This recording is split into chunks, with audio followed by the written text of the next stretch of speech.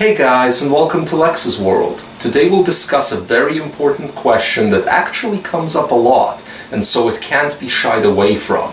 Can a pregnant woman smoke marijuana? We hear about alcohol and cigarettes non-stop, but what about weed during pregnancy? What's the research on that? Is there research on that? After all, it must be really tough doing studies on pregnant women and marijuana consumption. What about consuming cannabis while breastfeeding? Well, as a male, I'm less than a credible source to give women pregnancy advice. So here's someone who's actually been pregnant, Nathalie. Hi. So women tend to ask themselves, is weed safe during pregnancy? Then go do internet research to try and fish out an answer. This quick Google approach will usually lead them only to the answer they want to find. Why? Well, it's important to realize there's 50 years worth of legitimate studies out there on this question, and depending on how you phrase your Google search, you may come up with results that justify either answer.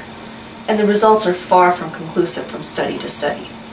What does seem pretty consistent is that cannabis is far less harmful to a fetus than alcohol or tobacco, especially if the cannabis is not combusted upon consumption. So take that for what it's worth.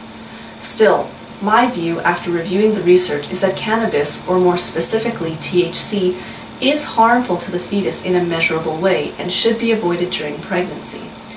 Also, because of how the body stores and moves THC and the composition of breast milk, that logic extends to breastfeeding infants.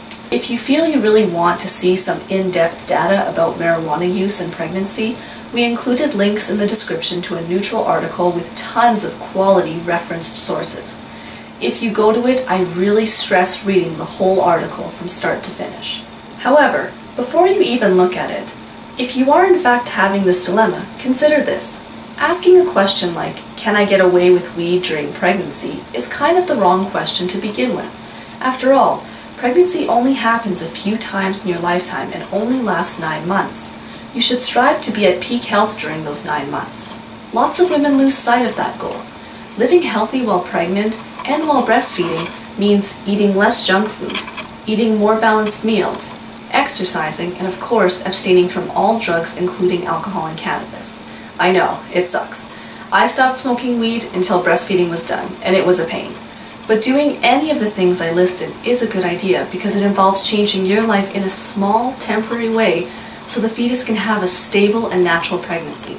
This small sacrifice could have a profound, long-term positive impact on your child. Thanks everyone.